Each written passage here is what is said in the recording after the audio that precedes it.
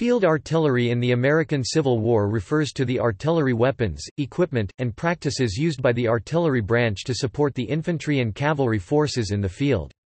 It does not include siege artillery, use of artillery in fixed fortifications, or coastal or naval artillery. Nor does it include smaller, specialized artillery classified as small arms.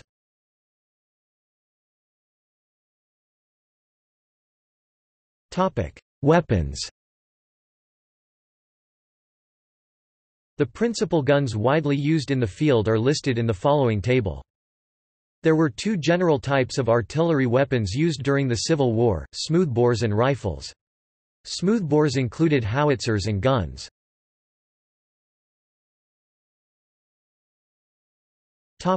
Smoothbores.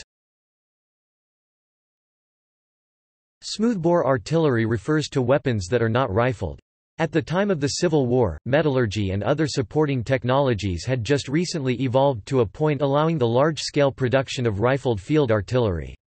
As such, many smoothbore weapons were still in use and production even at the end of the war. Smoothbore field artillery of the day fit into two role-based categories, guns and howitzers. Further classifications of the weapons were made based on the type of metal used, typically bronze or iron, cast or wrought, although some examples of steel were produced. Additionally, the artillery was often identified by the year of design in the Ordnance Department references. The smoothbore artillery was also categorized by the bore dimensions, based on the rough weight of the solid shot projectile fired from the weapon. For instance, a 12-pounder field gun fired a 12-pound solid shot projectile from its 4.62-inch (117 mm) diameter bore. It was practice, dating back to the 18th century, to mix gun and howitzers into batteries. Pre-war allocations called for 6-pounder field guns matched with 12-pounder howitzers, 9 and 12-pounder field guns matched with 24-pounder howitzers. But the rapid expansions of both combatant armies, mass introduction of rifled artillery, and the versatility of the 12-pounder Napoleon class of weapons all contributed to a change in the mixed battery practices.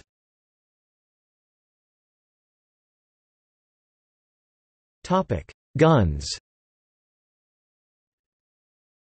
Smooth-bore guns were designed to fire solid-shot projectiles at high velocity, over low trajectories at targets in the open, although shell and canister were acceptable for use. The barrels of the guns were longer than corresponding howitzers, and called for higher powder charges to achieve the desired performance. Field guns were produced in 6-pounder (3.67-inch bore), 9-pounder (4.2-inch bore), and 12-pounder (4.62-inch bore) versions. Although some older iron weapons were pressed into service, and the Confederacy produced some new iron field guns, most of those used on the battlefields were of bronze construction. The 6-pounder field gun was well represented by bronze models of 1835, 1838, 1839, and 1841 early in the war. Even a few older iron model 1819 weapons were pressed into service. Several hundred were used by the armies of both sides in 1861. But in practice the limited payload of the projectile was seen as a shortcoming of this weapon. 6-pounder guns had mostly disappeared from the Union armies by 1863, but the Confederates continued using them until the end of the war. The larger 9 and 12-pounders were less well represented. While the 9-pounder was still listed on ordnance and artillery manuals in 1861, very few were ever produced after the War of 1812. 9-pounders were universally gone well before the Mexican War, and only scant references exist to any Civil War use of the weapons. The 12-pounder field gun appeared in a series of models mirroring the 6-pounder, but in far less numbers. At least one federal battery, the 13th Indiana, took the 12-pounder field gun into service early in the war. The major shortcoming of these heavy field guns was mobility, as they required 8-horse teams as opposed to the 6-horse teams of the lighter guns. A small quantity of 12-pounder field guns were rifled early in the war, but these were more experimental weapons, and no field service is recorded. By far the most popular of the smoothbore cannon was the 12-pounder model of 1857, light, commonly called Napoleon. The model 1857 was of lighter weight than the previous 12-pounder guns, and could be pulled by a 6-horse draft, yet offered the heavier projectile payload of the larger bore. It is sometimes called, confusingly, a gun howitzer, because it possessed characteristics of both gun and howitzer and is discussed in more detail separately below.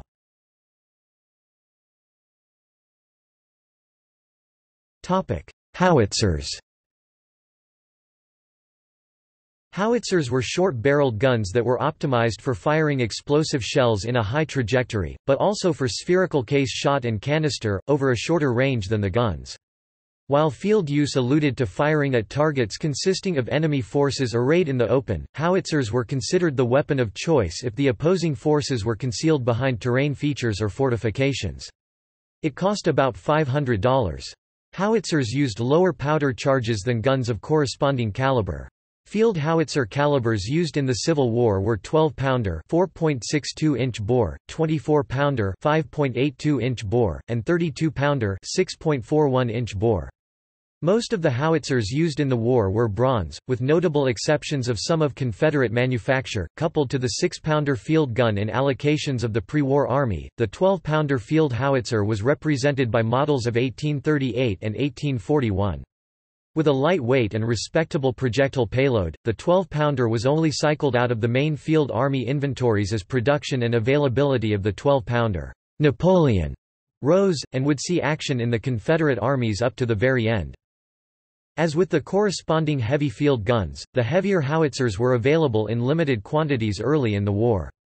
Both Federal and Confederate contracts list examples of 24-pounders delivered during the war, and surviving examples exist of imported Austrian types of this caliber used by the Confederates. These 24-pounder howitzers found use in the reserve batteries of the respective armies, but were gradually replaced over time with heavy rifled guns. The only known 24-pounders in use by the Army of Northern Virginia were in Woolfolk's batteries, later battalion, with 2 batteries of 4 pieces each. With the exception of the far western theater of the war, e.g. Hall's Battery at Valverde, New Mexico, Federals did not use 24-pounder howitzers in field.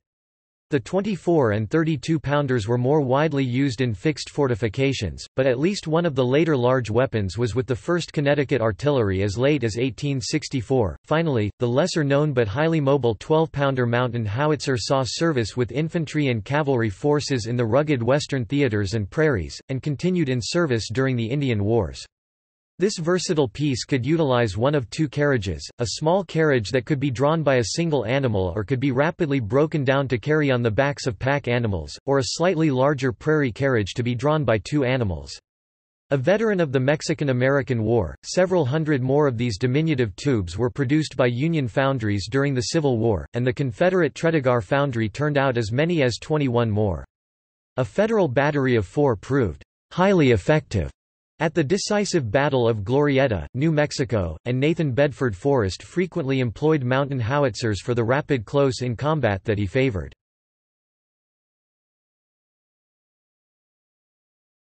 12-pounder Napoleon. The 12-pound cannon, Napoleon, was the most popular smoothbore cannon used during the war. It was named after Napoleon III of France and was widely admired because of its safety, reliability, and killing power, especially at close range. In Union ordnance manuals it was referred to as the light 12-pounder gun, to distinguish it from the heavier and longer 12-pounder gun, which was virtually unused in field service. It did not reach America until 1857. It was the last cast bronze gun used by an American army. The Federal version of the Napoleon can be recognized by the flared front end of the barrel, called the muzzle swell. It was, however, relatively heavy compared to other artillery pieces and difficult to move across rough terrain. Confederate Napoleons were produced in at least 6 variations, most of which had straight muzzles, but at least 8 catalogued survivors of 133 identified have muzzle swells. Additionally, 4 iron Confederate Napoleons produced by Tredegar Iron Works in Richmond have been identified, of an estimated 125 cast. In early 1863 Robert E. Lee sent nearly all of the Army of Northern Virginia's bronze 6-pounder guns to Tredegar to be melted down and recast as Napoleons. Copper for casting bronze pieces became increasingly scarce to the Confederacy throughout the war and became acute in November 1863 when the Ducktown copper mines near Chattanooga were lost to Union forces. Casting of bronze Napoleons by the Confederacy ceased, and in January 1864 Tredegar began producing iron Napoleons. A Confederate cannoneer remembered, "Our guns were 12-pound brass Napoleons, smooth bore, but accounted the best gun for all-round field service then made." They fired solid shot, shell, grape and canister, and were accurate at a mile. We would not have exchanged them for Parrott rifles, or any other style of guns. They were beautiful, perfectly plain, tapering gracefully from muzzle to reinforce, but, without rings, or ornaments of any kind. We are proud of them and felt towards them almost as if they were human.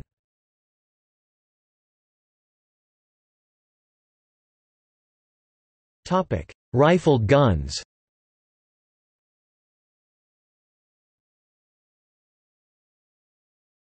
Topic: 3-inch ordnance rifle.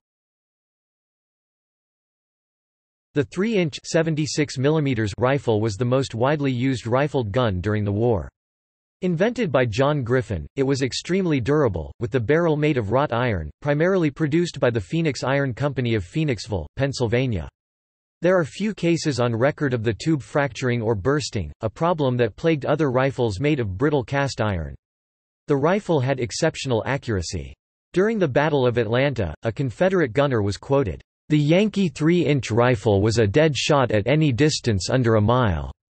They could hit the end of a flour barrel more often than miss, unless the gunner got rattled." The 1st Minnesota Light Artillery Battery converted to the 3-inch rifle on 5 March 1864. They were described as 3-inch Rodman's guns in an 11 November 1864 letter from 1st Lieutenant Henry S. Herter to the Minnesota Adjutant General. The 1st Minnesota Light Artillery took part in the Atlanta campaign. It was retained in service after the war, with many converted to breech-loading weapons as 3.2-inch converted rifles or 3-inch saluting guns. It was eventually replaced by the 3.2-inch gun M1885. The Confederates were unable to manufacture the wrought iron barrels for the 3 rifle, thus captured ones were a prized item. Despite this, the Confederacy did produce various bronze 3 inches rifles and cast iron pieces with a straight tube, however none of them were very reliable and the latter were often prone to bursting at the breech.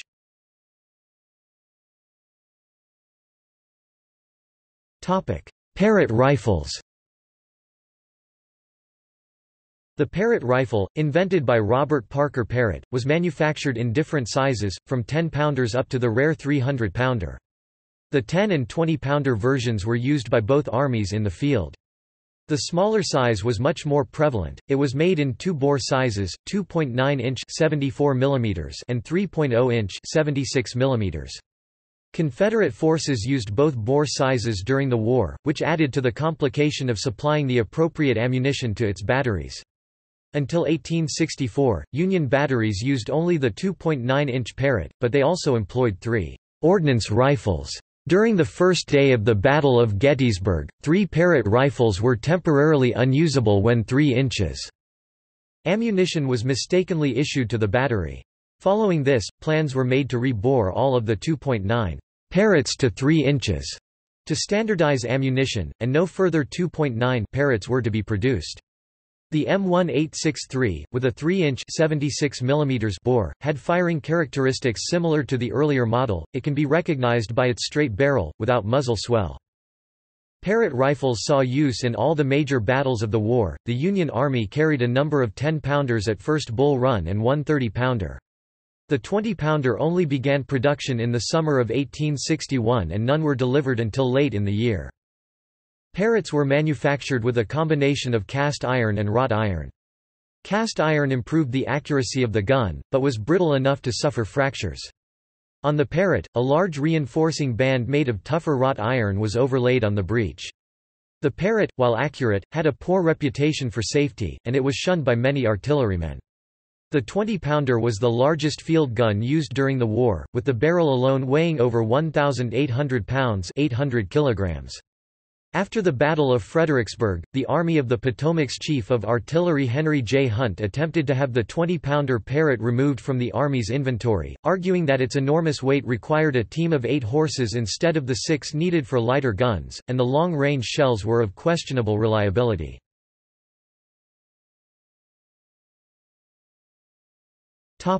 James rifles. James rifles were an early solution to the need for rifled artillery at the start of the war. 6-pounder bronze guns could be rifled to fire the projectiles invented by Charles T. James.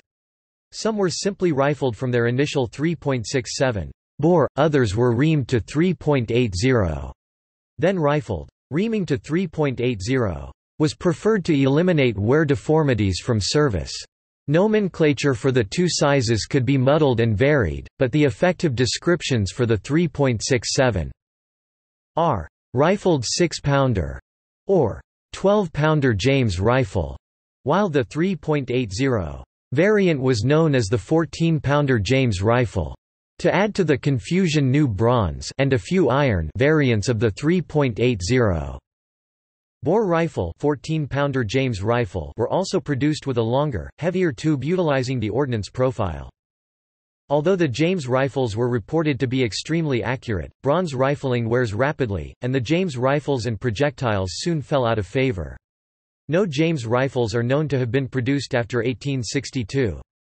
The total numbers of James rifles are uncertain, but the 1862 Ohio Quartermaster General Annual Report recorded 82 rifled bronze pieces, 44 of those specified as 3.80 bore James rifles, out of a total of 162 of all field artillery types. Unusual or out-of-favor types migrated to the Western theaters. James rifles disappeared from the Army of the Potomac early on, but they were heavily used in the Western armies through 1863 and some batteries still had them during the Atlanta campaign.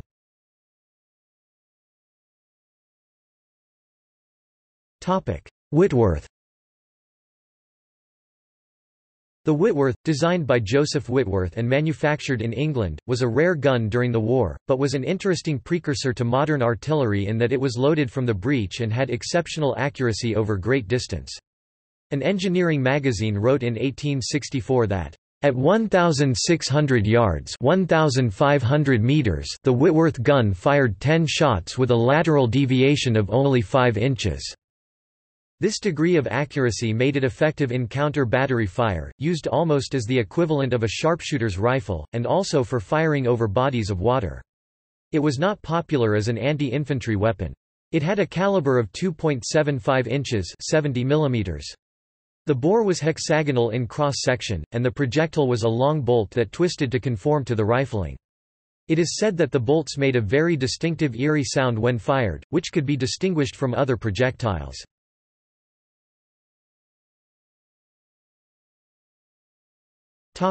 Ammunition. Ammunition came in wide varieties, designed to attack specific targets.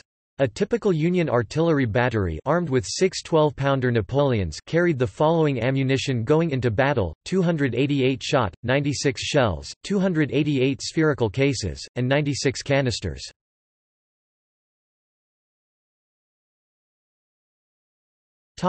Shot or bolt. Shot was a solid projectile that included no explosive charge. For a smoothbore, the projectile was a round cannonball. For a rifled gun, the projectile was referred to as a bolt and had a cylindrical or spherical shape. In both cases, the projectile was used to impart kinetic energy for a battering effect, particularly effective for the destruction of enemy guns, limbers and caissons, and wagons. It was also effective for mowing down columns of infantry and cavalry and had psychological effects against its targets. Despite its effectiveness, many artillerymen were reluctant to use solid shot, preferring the explosive types of ordnance. With solid projectiles, accuracy was the paramount consideration, and they also caused more tube wear than their explosive counterparts. While rifled cannon had much greater accuracy on average than smoothbores, the smoothbores had an advantage firing round shot relative to the bolts fired from rifled pieces. Round shot could be employed in ricochet or rolling fire, extending the depth and range of its effect on land or water, while bolts tended to dig in rather than ricochet.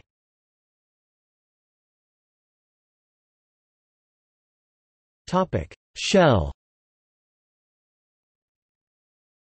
Shells included an explosive charge and were designed to burst into fragments in the midst of enemy infantry or artillery. For smoothbores, the projectile was referred to as spherical shell. Shells were more effective against troops behind obstacles or earthworks, and they were good for destroying wooden buildings by setting them on fire. They were ineffective against good quality masonry. A primary weakness of shell was that it typically produced only a few large fragments, the count increasing with caliber of the shell. A Confederate mid-war innovation perhaps influenced by British ordnance munition imports was the polygonal cavity, or segmented shell, which used a polyhedral cavity core to create lines of weakness in the shell wall that would yield more regular fragmentation patterns—typically 12 similarly sized fragments. While segmented designs were most common in spherical shell, it was applied to specific rifled projectiles as well. Spherical shell used time fuses, while rifled shell could use timed fuse or be detonated on impact by percussion fuse. Fuse reliability was a concern. Any shell that buried itself into the earth before detonating had little anti-personnel effectiveness. However, large caliber shells, such as the 32-pounder spherical, were effective at breaching entrenchments.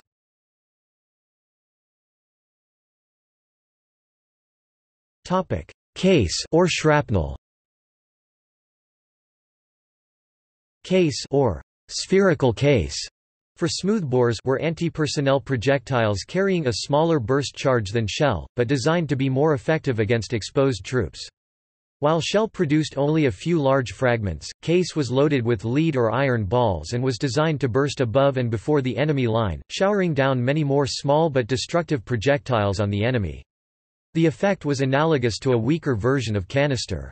With case, the lethality of the balls and fragments came from the velocity of the projectile itself. The small burst charge only fragmented the case and dispersed the shrapnel.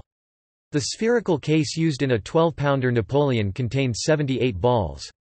The name shrapnel derives from its inventor, Henry Shrapnel. The primary limitations to case effectiveness came in judging the range, setting the fuse accordingly, and the reliability and variability of the fuse itself.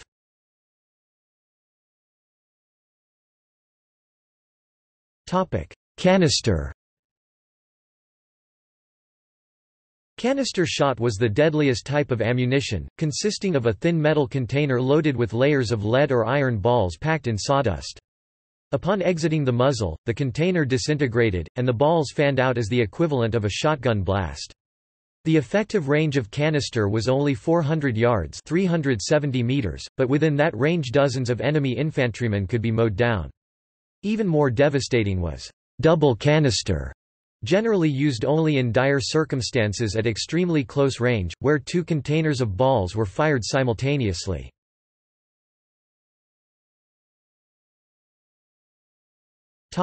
Grapeshot. Grapeshot, which originated as a naval round for cutting enemy rigging or clearing packed decks of personnel, was the predecessor of, and a variation on, canister, in which a smaller number of larger metal balls were arranged on stacked iron plates with a threaded bolt running down the center to hold them as a unit inside the barrel. It was used at a time when some cannons burst when loaded with too much gunpowder, but as cannons got stronger, grapeshot was replaced by canister.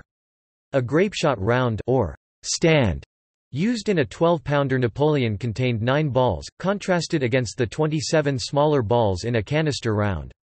By the time of the Civil War, grapeshot was obsolete and largely replaced by canister. The period ordnance and gunnery work states that grape was excluded from field and mountain services. Few, if any, rounds were issued to field artillery batteries.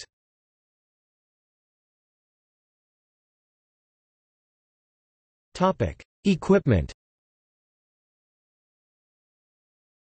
The most pervasive piece of artillery equipment was the horse.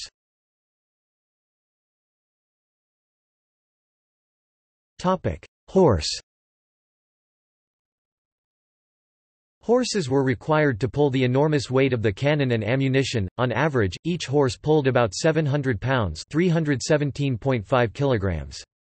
Each gun in a battery used 2 6-horse teams for normal field artillery. Heavier guns required much larger teams. One team pulled a limber that attached to the trail of the gun to form a 4-wheeled wagon of sorts, the other pulled a limber that attached to a caisson. The large number of horses posed a logistical challenge for the artillery, because they had to be fed, maintained, and replaced when worn out or injured.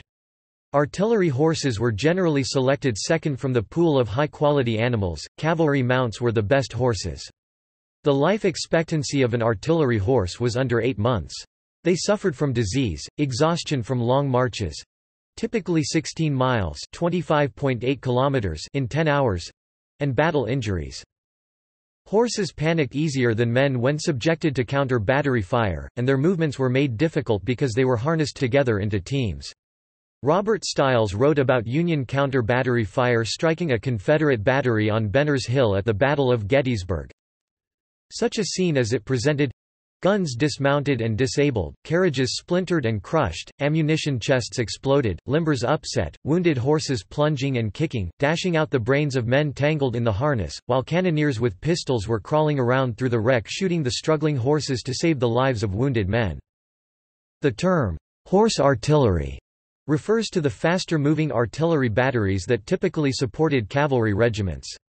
The term, flying artillery, is sometimes used as well. In such batteries, the artillerymen were all mounted, in contrast to batteries in which the artillerymen walked alongside their guns, although regular artillerymen would sometimes jump onto the backs of their team when rapid battlefield movement was required, and they typically rode upon the limbers, caissons or supply wagons while on a march. A prominent organization of such artillery in the Union Army was the U.S. Horse Artillery Brigade.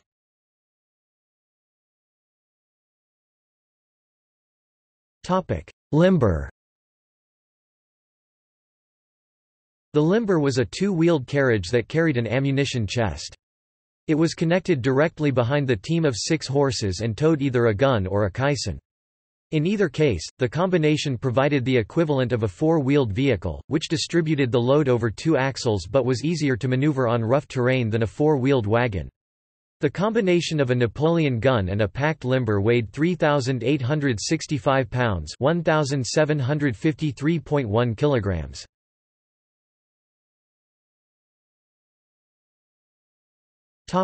Caisson. The caisson was also a two-wheeled carriage. It carried 2 ammunition chests and a spare wheel. A fully loaded limber and caisson combination weighed 3,811 pounds (1,728.6 kilograms). The limbers, caissons, and gun carriages were all constructed of oak. Each ammunition chest typically carried about 500 pounds (226.8 kilograms) of ammunition or supplies. In addition to these vehicles, there were also battery supply wagons and portable forges that were used to service the guns.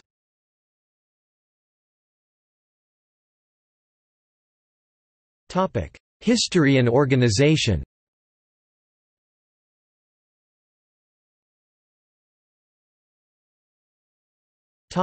Union artillery. The Union Army entered the war with a strong advantage in artillery. It had ample manufacturing capacity in northern factories, and it had a well-trained and professional officer corps manning that branch of the service. Brig. General Henry J. Hunt, who was the Chief of Artillery for the Army of the Potomac for part of the war, was well recognized as a most efficient organizer of artillery forces, and he had few peers in the practice of the sciences of gunnery and logistics. Another example was John Gibbon, the author of the influential Artillerists' Manual published in 1863, although Gibbon would achieve considerably more fame as an infantry general during the war. Shortly after the outbreak of war, Brig. General James Wolfe Ripley, Chief of Ordnance, ordered the conversion of old smoothbores into rifled cannon and the manufacture of Parrott guns. The basic unit of Union artillery was the battery, which usually consisted of 6 guns. Attempts were made to ensure that all 6 guns in a battery were of the same caliber, simplifying training and logistics. Each gun, or piece, was operated by a gun crew of 8, plus 4 additional men to handle the horses and equipment. 2 guns operating under the control of a lieutenant were known as a section. The battery of 6 guns was commanded by a captain. Artillery brigades composed of 5 batteries were commanded by colonels and supported the infantry organizations as follows: each infantry corps was supported directly by 1 artillery brigade and, in the case of the Army of the Potomac, 5 brigades formed the artillery reserve. In addition, George McClellan had assigned 1 regular Army battery to every 4 volunteer batteries to provide an example of regular Army professionalism to them. This arrangement, championed by Hunt, allowed artillery to be massed in support of the entire Army's objective, rather than being dispersed all across the battlefield. An example of the tension between infantry commanders and artillery commanders was during the massive Confederate bombardment of Cemetery Ridge on 3 July 1863, the third day of the Battle of Gettysburg. Hunt had difficulty persuading the infantry commanders, such as Maj. General Winfield S. Hancock, against using all of their artillery ammunition in response to the Confederate bombardment. Understanding the value to the defenders of saving the ammunition for the infantry assault to come, Pickett's charge. At the start of the war, the U.S. Army had 2,283 guns on hand, but only about 10% of these were field artillery pieces. By the end of the war, the Army had 3,325 guns, of which 53% were field pieces. The Army reported as supplied to the Army during the war. The following quantities: 7,892 guns, 6,335,295 artillery projectiles, 2,862,177 rounds of fixed artillery ammunition, 45,258 tons of lead metal, and 13,320 tons of gunpowder.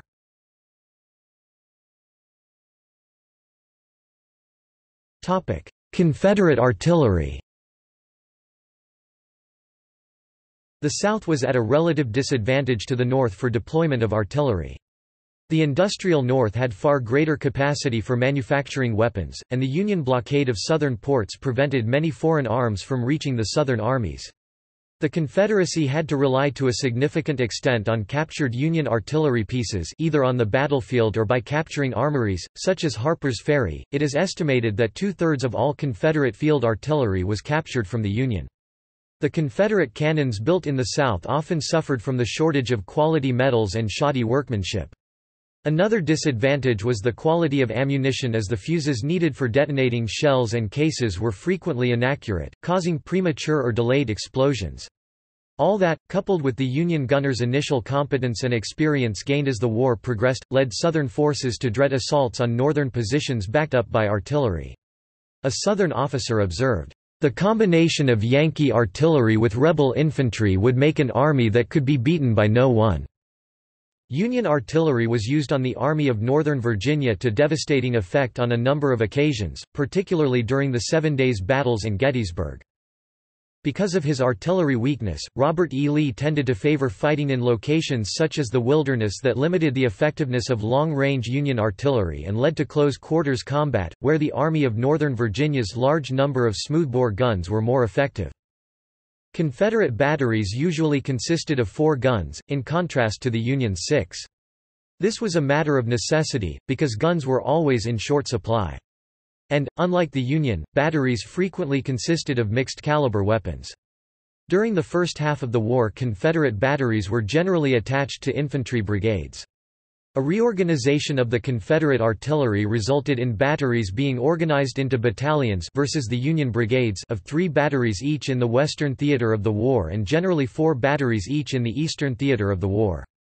These artillery battalions were assigned to the direct support of infantry divisions. Each infantry corps was assigned 2 battalions as an artillery reserve, but there was no such reserve at the Army level.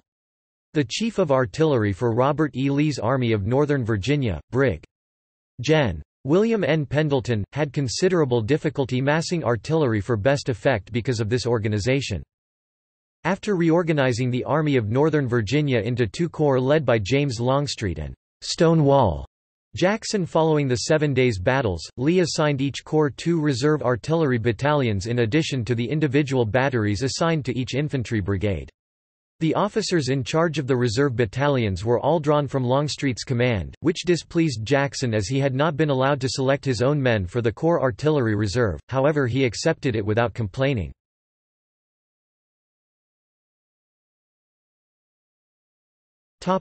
Battles. Although virtually all battles of the Civil War included artillery, some battles are known better than others for significant artillery engagements, arguably critical to the overall outcome. Battle of Shiloh, Battle of Antietam, Battle of Chancellorsville, Battle of Stones River, Battle of Fredericksburg, Battle of Gettysburg, Battle of Malvern Hill, Battle of Nashville, Battle of Wilson's Creek, Battle of Pea Ridge, Battle of Prairie Grove.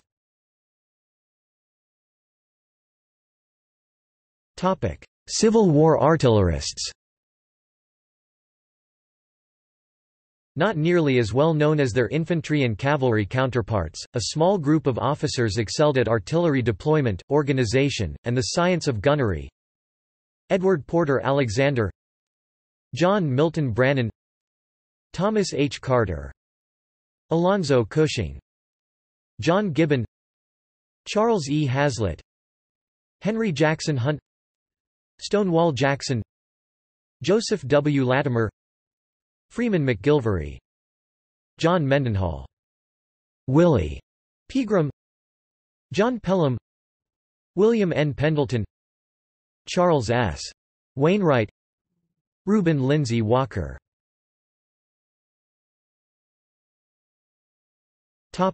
Civil War artillery organizations. Danville Artillery, Fluvanna Artillery, Washington Artillery, Point Coupe Artillery.